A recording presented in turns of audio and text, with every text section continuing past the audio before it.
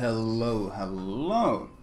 Today I will be bringing you one of the most interesting new German DDs in my opinion, which is the Z-23, which is the tier 8 German DD. Now, of course, being tier 8 makes it very interesting in multiple ways, because it will be looked at from a competitive point of view quite early, since of course T8 is where clan wars, team battles, ranked seasons, usually all the competitive stuff takes place, and this ship will probably have a spot in the competitive meta. In fact, I'd be quite surprised if it doesn't.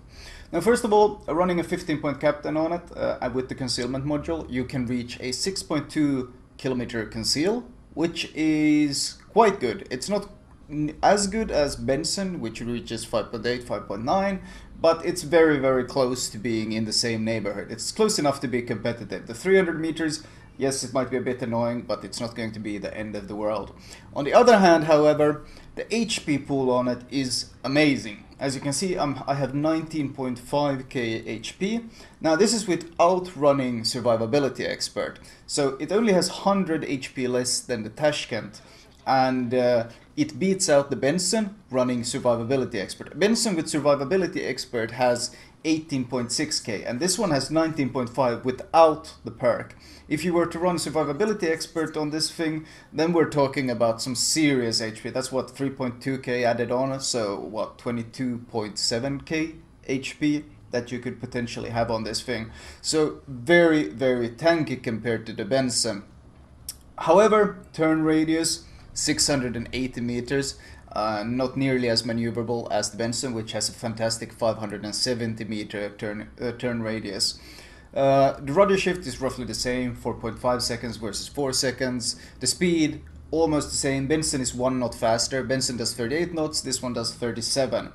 Pretty much in the same ballpark in that thing though. The only thing, it beats the Benson significantly in HP, but the Benson beats it in turn radius. So pretty close in overall. And now the AA is pretty close to the Benson's base stats in terms of how much DPS you can pump out, but it has no defensive AA. It of course has Hydra instead.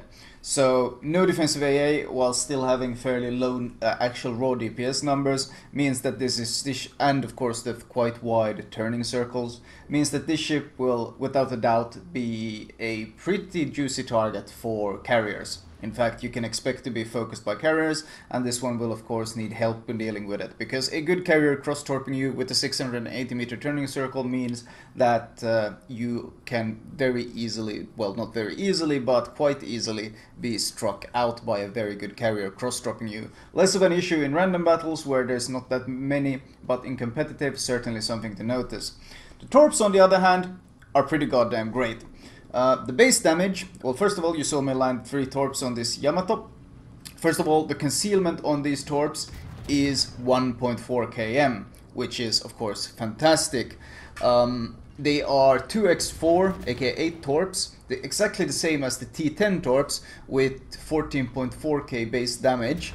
They are run at 66 knots, you have a 9.5 km range, and the cooldown on them is 90 seconds.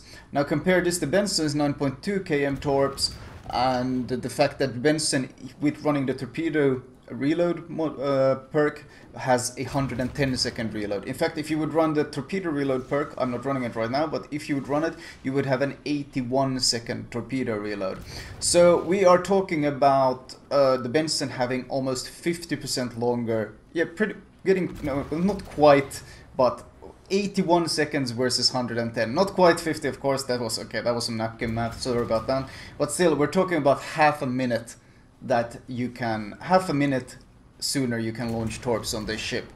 So, quite, or very competitive Torps in this matter. Of course, them being 66 knots of speed also makes them significantly faster, so excellent Torps in every single way. Gun-wise, well, you can see me already starting some fires, and in general using this.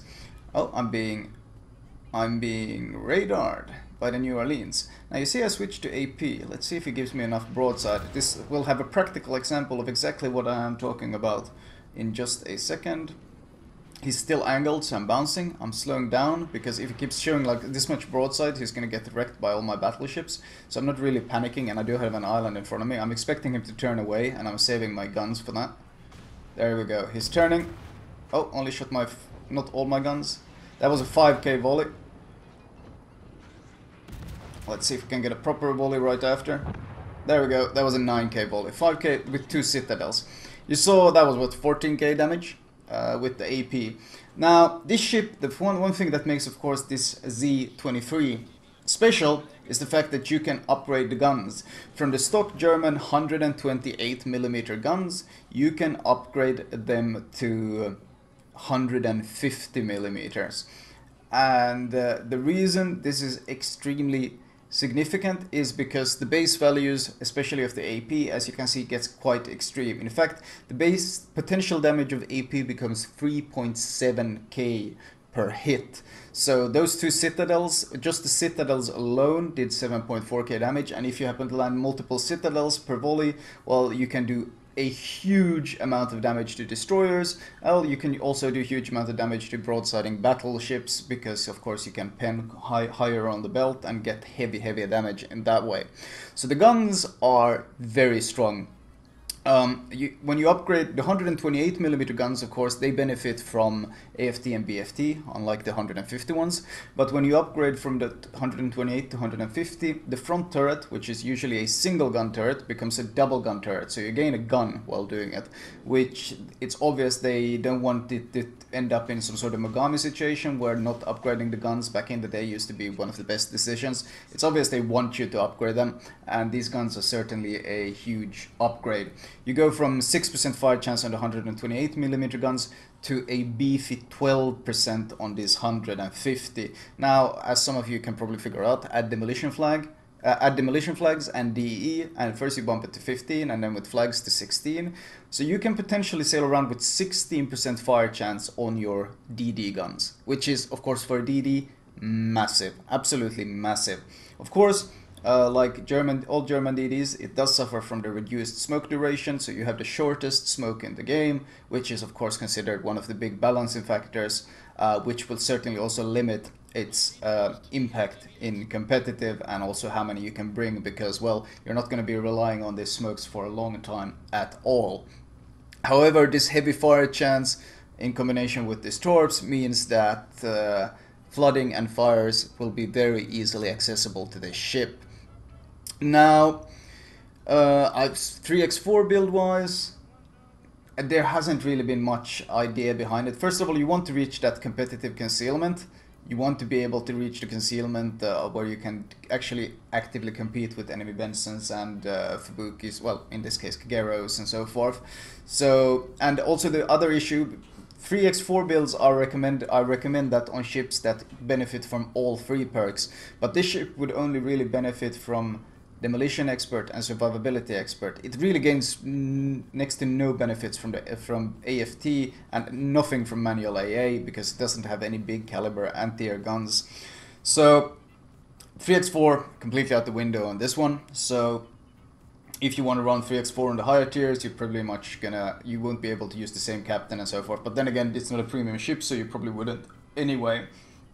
However, Demolition Expert seems to be by far the strongest perk to go for this one.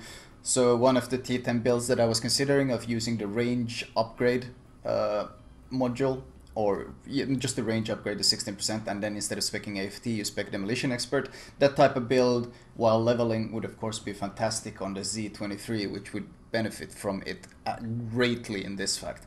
So a stealth build with fast torp reload and Demolition Expert could make this quite a juicy competitive pick, especially of course because unlike the Kagero, it doesn't have the great stealth, but it's significantly tankier, and it still has great torps. It does have the hydroacoustic surge, which I will get into in just a second, and it still has really great gun power, especially starting fires and such. So would not be entirely surprised to see the ship show up in competitive, because it certainly has plenty of values, plenty of things that, especially in the current smoke meta, The Hydro being able to spot out things. I mean, if you manage to sneak the ship into a position, let's say on the other side of an island of a smoke blob, and you suddenly decide to park there and pop your Hydro, well, that's a good way to really mess with the enemy team. Of course, for those not noticing, the game I am showing here is of course a T10 game. You tend to end up against T10s quite often in TA ships, well, not quite often, but every now and then, and this ship does extremely well against T10s. Because, once again, the firepower, very competitive, torpedoes, extremely strong and fast. So all of it is pretty great in this matter. You might notice that I popped my Hydra to see what was coming around that island. And that's why I was able to torp him. The Hydroacoustic Search, unlike the Luoyang Hydra, which I will be comparing it to now, the Luoyang Hydra lasts 90 seconds, this Hydra lasts 96 seconds, so it lasts 6 seconds longer. Another matter is you can get one more of it than you can get on the Luoyang, I think. I'm pretty sure you can get one additional consumable. But most importantly of all, they both have pretty much identical torpedo detect. Luoyang detects Torps at 3.15, you detect Torps at 3.12, so that's 30 meter difference, very, very minimal. However, the ship detection is massively superior. The Luoyang detects ships at 3.48 km, the Z-23 detects ships at 4.44 km, so that's 900 meters. And, well, actually no, that's more than that. It's almost very close to 1 kilometer. It's 960 meters. So yeah, very close to 1 kilometer advantage on spotting ships. So one thing this ship pretty much has done, in my opinion, considering how insanely strong these Torps are as well, is how fast they are, how well concealed they are. Like, they catch people off guard very, very often. They're nasty to dodge because of their speed. 66 knots is no joke at this tier. So, as I said, very competitive against higher tiers as well. So, this ship kind of feels like it is putting the Luoyang out of business. Because the one thing the Luoyang had was the Hydro. I mean, it had US smokes and it had Hydro, but it traded out so much to get that Hydro. Torps were significantly weaker than the Benson Torps, and it loses a gun to the Benson, like a lot of trades. And the Z-23 trades nowhere near as much. I mean, it doesn't have the smoke, sure, but the Hydra is massively superior. Torps are great, guns are great. So that's a bit of a shame because I really love the Luoyang, but I have a very hard time really, like, in any way trying to sell the Luoyang to anyone with this ship being introduced to the game, because all the things you can do on the Luoyang, all the Hydro tricks you can do on the Luoyang, you can do significantly better on this ship. So why bother with the Luoyang anymore? It's a bit of a shame, but I think it's pretty straightforward. The Luoyang has been made quite practically useless because of this ship.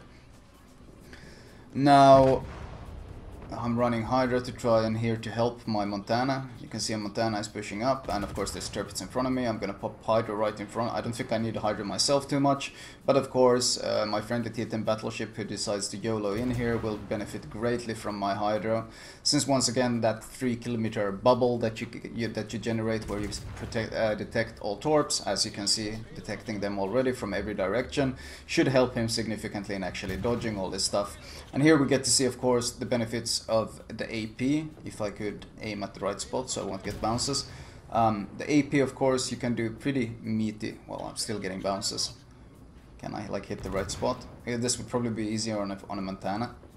Yeah, I'm still getting too many bounces on this Tirpitz to be able to accurately show it. But you can do, let's say, 3 to 4k. Well, there we had the 2.5k volleys. But you can do like pretty consistently these decent AP chunks on them. In this case, HE might even be better. Oh, Udalai shows up. Once again, this is of course the power of the Hydro. This is the same thing you often do in the Luoyang, which is sit in smoke, pop Hydro, and anyone who comes near you dies. And this ship of course does it even better. The long gun reload does kinda impact it a bit, but on the other hand, having really high alpha damage but slower reload is pretty useful for dodging shells being shot into your smoke. It's not as easy to pinpoint where a guy is in a smoke if you have a long reload. As you can see, this Udaloy is struggling to track me because, well, I only shoot every 6.7 seconds, but when I do shoot, it packs a mean punch. That's the Udaloy dead. There's a Loyang in the back. The Torps, well, he's gonna burn down, so he's not an issue. Might as well actually pick a fight with the Loyang. At longer ranges like this, of course, your arcs are far superior to USDD arcs. Another reason, of course, why I said this might also be considered competitive. It's much stronger at wrecking spotted DDs, helping shoot them from range. Because, once again, the arcs are significantly better than the USDD arcs. And of course, because the caliber is fairly big, you do a lot of damage per landed volley. Holy dispersion. Okay, you don't usually have that bad dispersion. I don't really know what happened that one volley. Broken Torps. See if we can chunk him out a bit more before he bails. I'm just trying to create some distance. This is actually a surprisingly close game that we're getting here. And he's pretty much gone, it seems.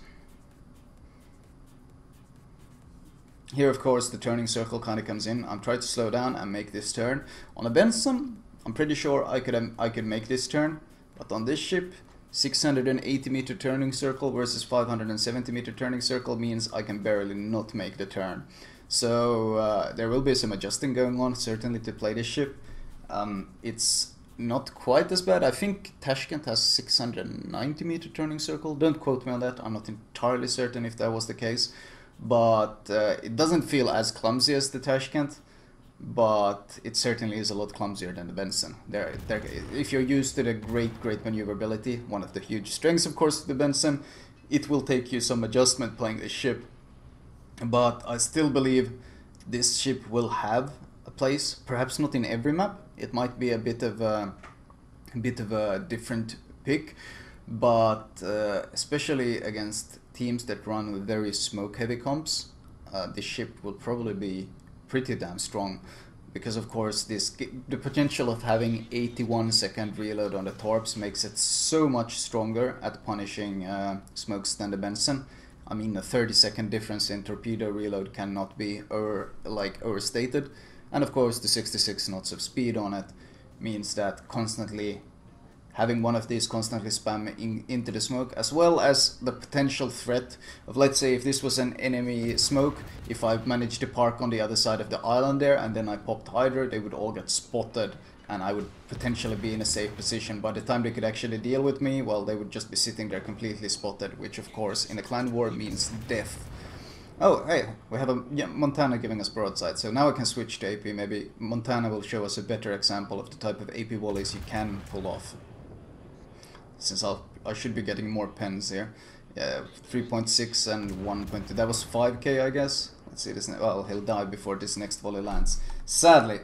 But that was well, not that short of a game, really. 158,000 damage. Considering I was against T10s, I landed 9 Torps, and these Torps are quite strong, so as I said, not that hard to land them. They are exactly the same Torps you have at T10, except you get them, well, not exactly, the T10 Torps are 3 knots faster, but other than that, they're pretty much identical. So for T8, highly competitive torpedoes. Basic speed wise, I get just beaten out by Typho in his Zao, but other than that, T10, well, pretty much, there was mostly T10 ships in this game, and I still got 2.4k XP, so damage wise, 60k from main battery, 25k HE, 35k AP, Torps, basically pretty split between Torps and guns, and of course 2 fires worth of damage as well. So this ship, very fun and very competitive, and so far it's been one of the bigger bright spots in the German DD line. In fact, the ship has a whole lot of potential to have some really sick plays done with it, especially with that AP, because you can pull off a lot of ridiculous YOLO moves on cruisers who like push into your smoke and stuff, and then you just sail past their broadside and you land a 10 to 15k AP volley into their citadel because your AP damage is so goddamn high. So Z-23 definitively gets my recommendation as a very strong and very fun German DD. Anyway, let's move on to the build itself.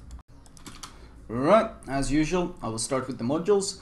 Now, first of all, you really need to get the hull. The hull on this ship adds 4.8k HP, so you literally gain a third additional health just by getting this hull. So massive upgrade. It also gives you some AA, it gives you some rudder shift and all sorts of stuff, but ultimately that huge HP chunk is pretty much must have. Now the range upgrade is pretty good, but I still think getting the guns first is probably the best choice. That front turret becomes a double turret, which is what you want, and you gain these big meaty guns. Once you have those, you can get the range upgrade, and finally the Torps, which basically are just a 1 km range increase, and a 1 knot speed increase, but that's so small it's really not worth mentioning. Consumable wise, get premium smoke and repair if you can afford it. If you got even more money, then you get premium hydro as well. Highly recommended. Upgrade wise, main armaments what one, aiming system, no need for AA guns because the AA is honestly quite pitiful on it, and since you don't have defensive AA and you don't benefit from manual AA, not really worth it in any way. Propulsion mod, you don't want to be losing engine. Here, steering gears is a possibility, but you got 4.5 seconds and you're mostly held back by your turning circle radius, not your rudder shift time. So ultimately I chose propulsion mod. It's not necessarily the best one, but since I tend to scavenge friendly smokes a lot and I tend to try to use smokes a lot so I can actually use my guns, I enjoy it. Concealment module is the last one to get that 6.2 km stealth. Now the captain I'm using right now, well, basic firing training if you plan on leveling up using this captain on T9 and T10, because of course the 128mm guns at the higher tiers benefit from it, but otherwise basics of survivability is the best for this ship itself, because once again 150mm guns do not benefit from this one, so kind of pointless. Last stand of course, superintendent once again of course, because you get so many consumables with it. Demolition expert, once again, the best choice if you intend to stick to this ship, and potentially if when you go to the T9 and T10 you go for the build where you use the range module instead of the reload module, and then you spec DE instead, that's also a possibility. So, but for a purely Z-23 captain, demolition expert is absolutely must have. Concealment expert, final, highly recommended. 17 points torpedo armament, and finally with the last point we could basically put it into basic firing training for slightly better AA or something. The last point is kind of pointless on this ship in that case. But anyway, that was my Z-23 commentary. I hope you guys enjoyed it, because I personally enjoyed the ship quite a bit.